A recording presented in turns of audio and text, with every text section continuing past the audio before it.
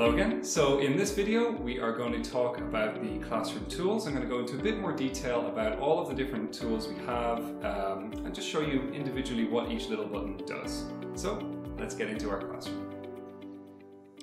Okay, so in this little video we are going to look in much more detail at the tools that you have in the classroom.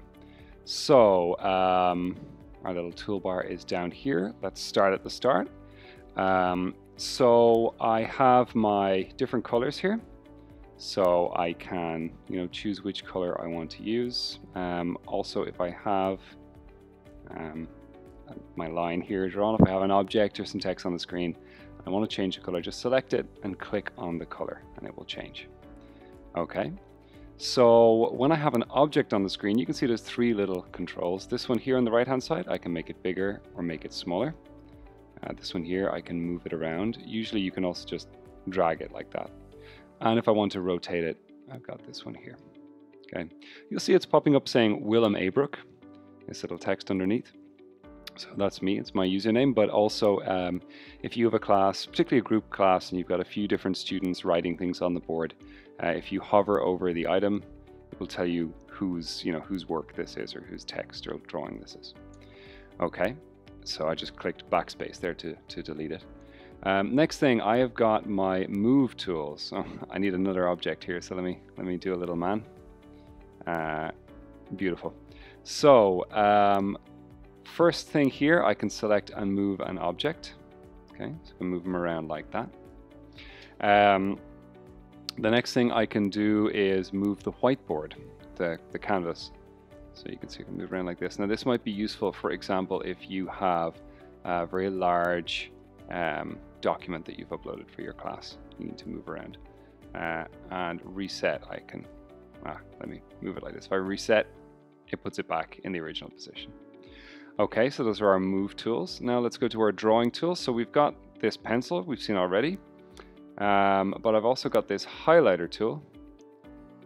So I can use it for filling in, or better yet, if I have some text, sorry, some text like that, I can then highlight that text. Pick a color.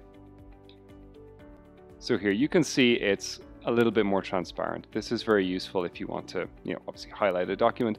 Also, if you just want to fill in areas, it's a bit of a bigger pencil. The last little thing, I've got this eraser tool. So this is like a white paintbrush tool, you can think of it. So I can cover everything up there. Go again.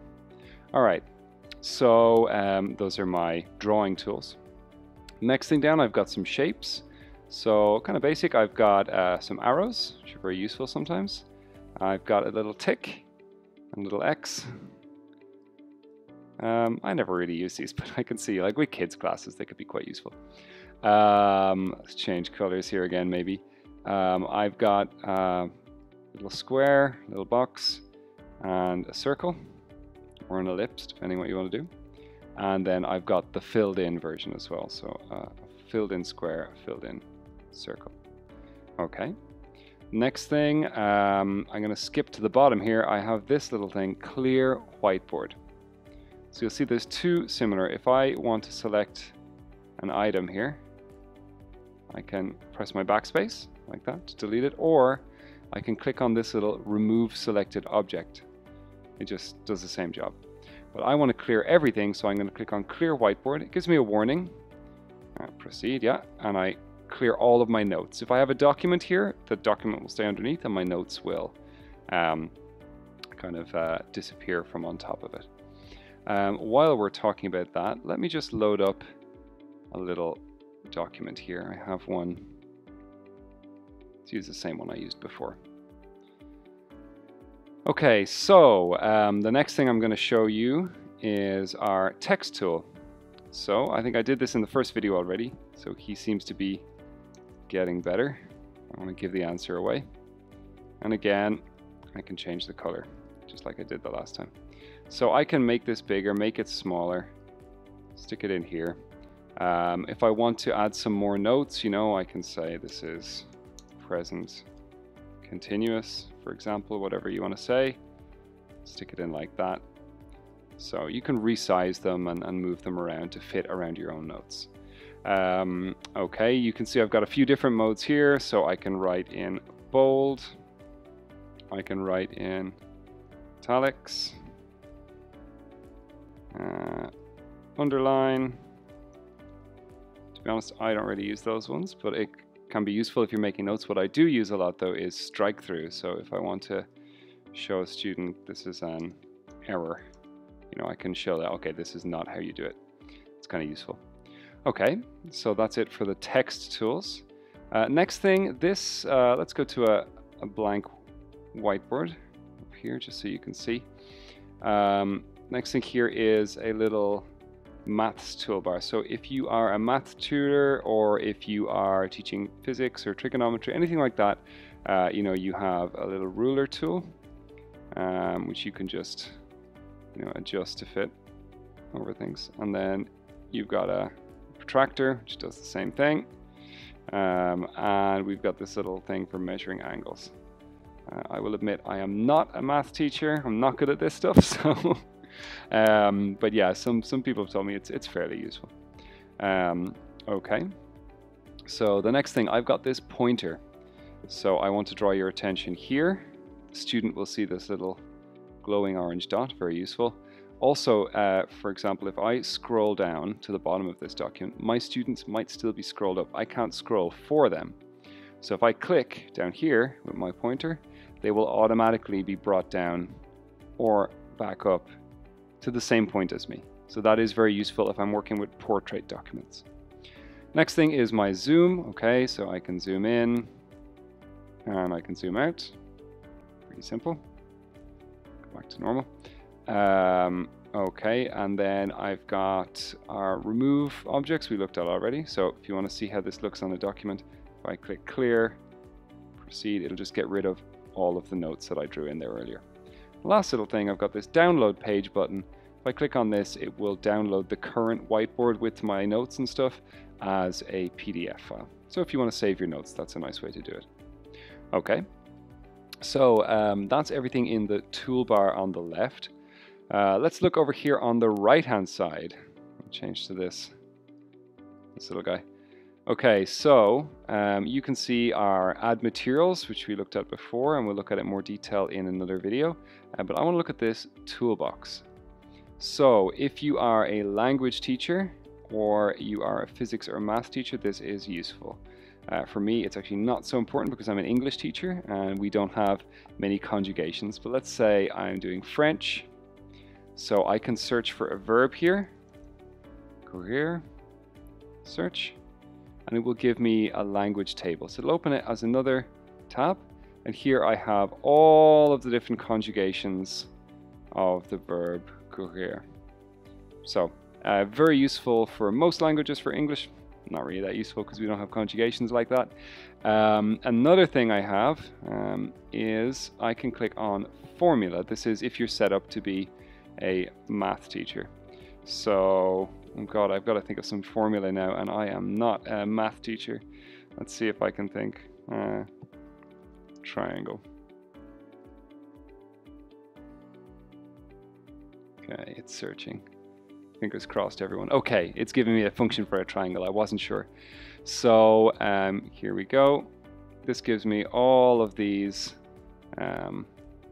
little formulae. Some of them are quite big formulae. And yep, it is completely double Dutch to me. So I'm going to click on this one. What it will do is basically add this, click on add to whiteboard. It'll add it as an image to the whiteboard. Oh, sorry, I've got to be on a new whiteboard. Sorry about that. Let me go again to my formula, add it to my whiteboard. So yeah, basically this will add it as an image. So, you know, it's something I can use to kind of draw or to illustrate a point. All you math teachers, I don't know, put something in the YouTube comments below if you think this is useful or not. I honestly have no idea, but it seems like it should be to me. Okay, the next thing we're going to look at are the different view modes. So up here we can see I've got some options. So I can click on audio only class, basically that will turn off the student's video. I don't have any students, turn off their video streams. Useful if your student has a weak connection. So obviously the video is taking up a lot of their data or their connection, and you can just have the audio. This one here, full screen, goes to full screen. Standard class, what we're looking at now. Now these two, conversation mode. Hello. Good for conversation classes. You can see I've got the class chat in one place. I'm here a bit bigger so you can see my beautiful face. My students will appear here. Again, if it's a one-on-one, it'll be the same size.